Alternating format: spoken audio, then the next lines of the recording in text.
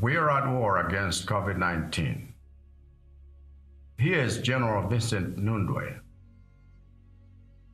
Commander of the Malawi Defense Force, who knows what it takes in terms of discipline to win a war like this.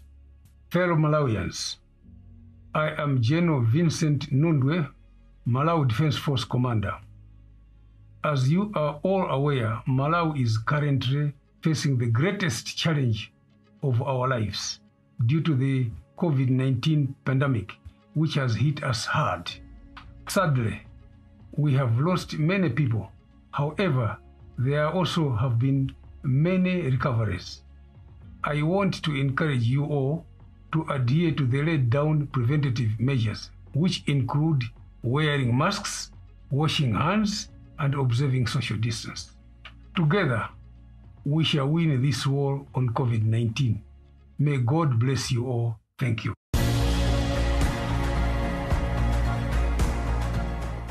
Hello and welcome to this special edition of Mlambe Special. In this edition, we're going to focus on COVID-19. You are aware that COVID-19 continues to wreak havoc across the nation, across the globe. But here in Malawi, the government, non-governmental organizations, as well as private citizens are being vigilant in ensuring that the impact of COVID-19 is lessened. And so today in the program, I have a guest coming from Save the Children. Welcome to the program. Thank you. Please introduce yourself. Thank you so much. My name is Kamtimaleka. I'm the Senior Humanitarian Operations and Resilience Manager working with Save the Children. So basically within Save the Children, my main role is to coordinate our humanitarian interventions within the organization based on the various disasters that happen in Malawi. And in this particular case, we are also responding to COVID-19 pandemic. So basically Save the Children is a children rights focused organization which has been operational in Malawi for about 38 years now, since we have been operational since 1983. And basically our main aim is to make sure that as we are doing our interventions, children are surviving, and the children are able to be protected and also have access to quality education in a healthy and safe environment. So here in Malawi, basically, we are focusing on a number of thematic areas, which basically includes education, health and nutrition, child protection, child rights, governance, child poverty, or I would just say food security and livelihoods. So these are the main focus areas within Malawi. So far, what have you seen as the major challenges in the response to the pandemic, specifically on the aspect of children? Okay, thanks so much for your question. Maybe just to give you that even in the current wave of COVID, where we have seen cases of COVID rising in the country, we have seen that children have been seriously impacted. Just to give you an example, in the education angle, that we have seen even children in the boarding schools, those that were sampled and tested, maybe around 5,000, closer to half of that tested positive. That is quite a big concern. We have also seen gaps in teachers, that there are a lot of gaps on the ground. We don't have enough learning space, and there are also lack of PPEs, which are the personal protective equipment for both learners as well as the children. And even in the protection angle, we have seen, because of the pandemic, a lot of teen pregnancies, a lot of child marriages. For instance, I think the latest rapid assessment that was done, it was found out that 40,000 teen pregnancies, 13,000 child marriages have occurred within a space of 6 months. Those figures are staggering. That is quite concerning. And this is the area that Save the Children and all the partners really want to ensure that we bring to an end to this kind of impact.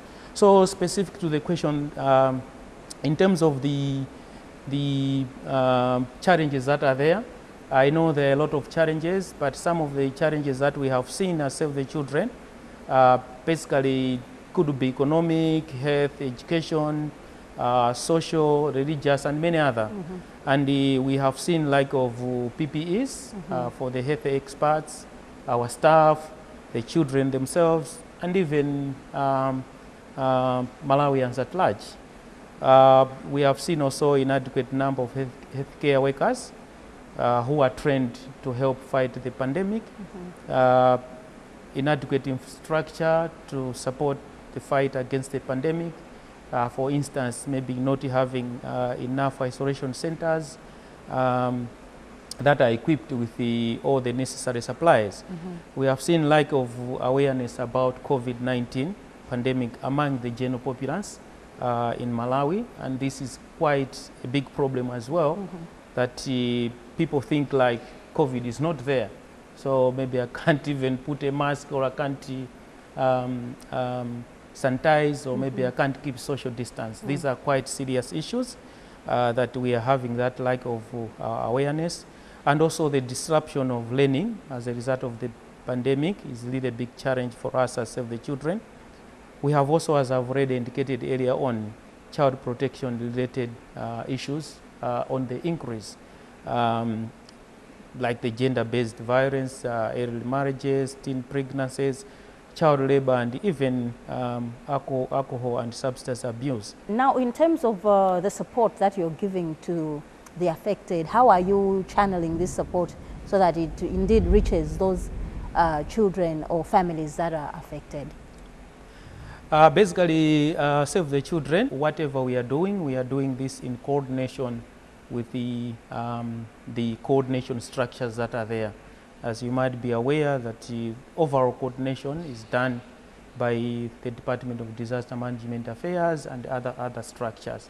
So our support has been channeled through the relevant line ministries. For instance, we have been working with Ministry of Health in the various health facilities, where we have provided a number of health-related supplies. For instance, the EPPs I've talked about, and the many other supplies. So we actually channel these through these established structures, and engaging the communities at a local level. So we believe by doing that at the community level, we have worked with the local leaders, we have worked with structures like the area development committees, the civil protection committees, who have been able, for instance, to provide a lot of awareness about the disease. So in that way, when the parents and even the children hear these messages, are able to respond accordingly and change the behavior. As Save the Children, you did indicate that you are very interested in child protection issues. So at the moment with COVID-19, it seems most families are spending time at home, and it has come out that some of the children are being abused, because even the parents, they are going through some social trauma because of COVID-19. Yes. In terms of dealing with these different abuses that children can undergo during this time, what is Save the Children doing? Thanks so much for your question. As said earlier on, our response is basically focusing on a number of thematic areas. We have health, we have wash and nutrition, we have education, child protection, food security, and livelihoods. So specific to the question you have asked me, basically what we have been doing, because that falls mainly within the child protection thematic area. So what we have done is to make sure that we have done some rapid capacity strengthening of the key protection structures. Like for instance, training the social workers who are in touch with the communities on the ground on a number of areas, like the psychosocial first aid. We have also done a lot of trainings on psychosocial support services, which we know that as the caregivers or the social workers, they will be able to help these children so that the impact is lessened. And also these trainings have helped that in the sense, if the child has been abused, there are structures they are already well-known structures on the ground, so they are able to do proper referrals to make sure that the children are supported. And we have supported various initiatives, as I've already said, focusing on system strengthening, where we have even in other areas revamped or established protection structures so that the case management is well done. So, and also we have, as I said earlier, on engaged community and faith leaders to strengthen accurate messaging on positive parenting and psychosocial support in homes. Basically, what we have seen is there's a lot of fear out there about the pandemic, and this has caused a lot of anxiety and panic among children and even older people as well. So I think these trainings that we have done, they have helped the communities themselves, the faith leaders, to actually now support and encourage the children that this is not the end of the day and the end of the world, but rather help them so that that fear goes out, that anxiety goes out, and we make sure that the children is living in a peaceful environment. And we believe with that kind of initiative, together with other stakeholders as well, we'll be able to make sure that we lessen or reduce the issues of abuse that are out there. It's quite really a concerning situation, but I think we are there to make sure that this is reduced. Actually, one of the areas that is causing a lot of anxiety is the education aspect, because parents are now not sure of what will happen in terms of progression of the education of their children. Even the children themselves, they feel they've stayed at home for long enough. What other interventions can be put forward in the education sector to ensure that even though the children are home, but at least there's progress during their learning?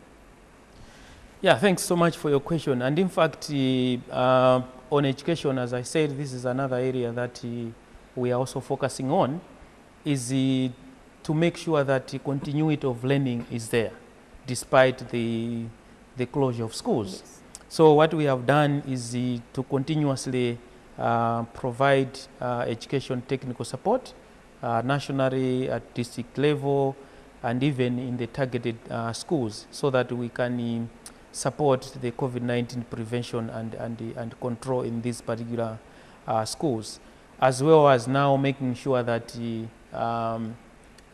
that continuity is there.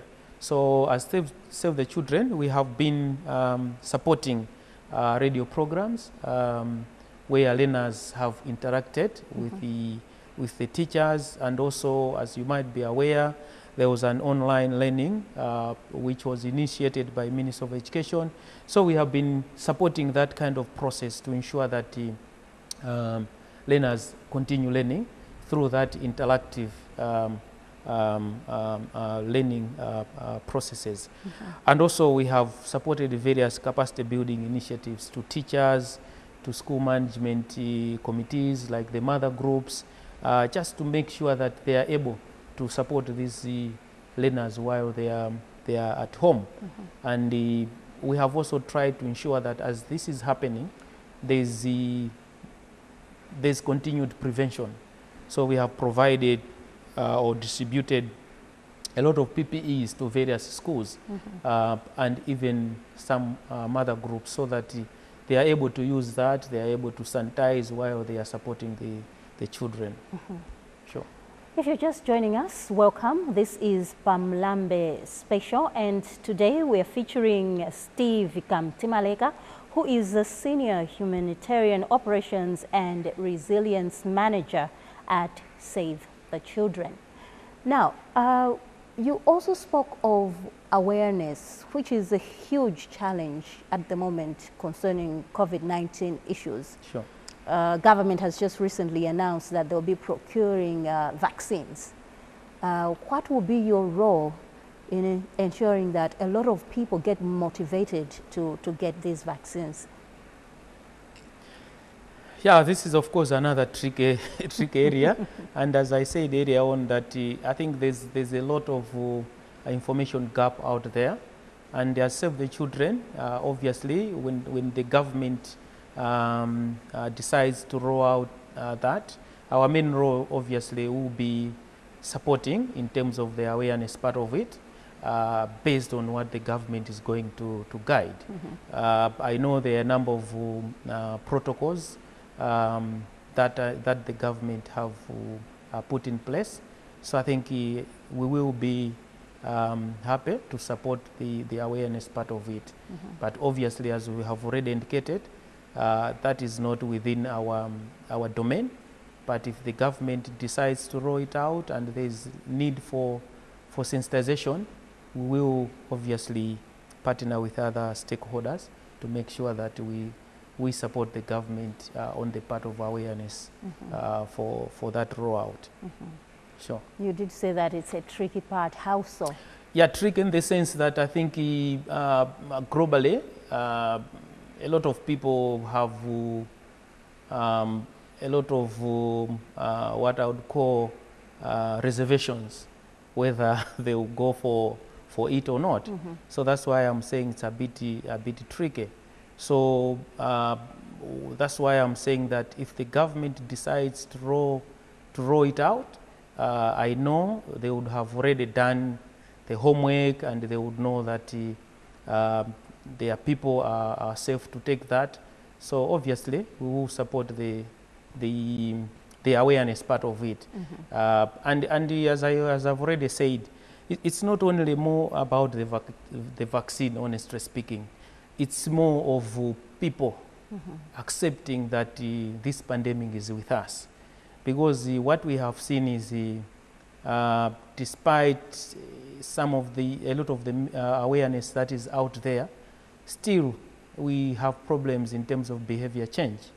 So if you go out there, you find that maybe either people are not putting on the masks, which has been one of the key areas that we need to follow, or maybe if people are putting on masks, then obviously they have put it under their chin.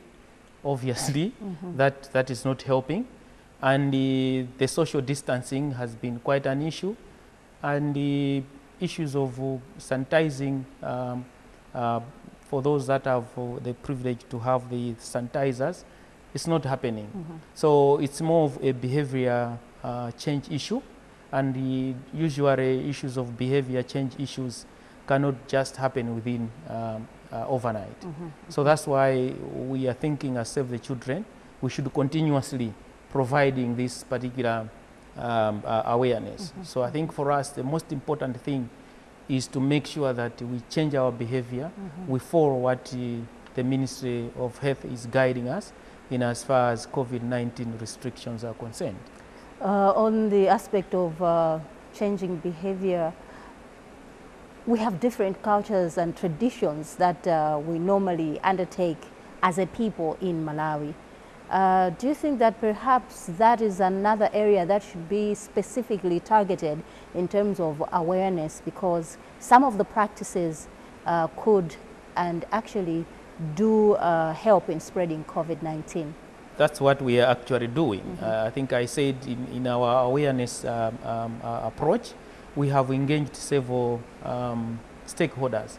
And these stakeholders includes the religious leaders, includes the traditional leaders, it includes the other community structures. So we think that each of these structures have a role to play. So like for instance, the religious leaders are believed to be the ones that hold the customs. So I think if they do understand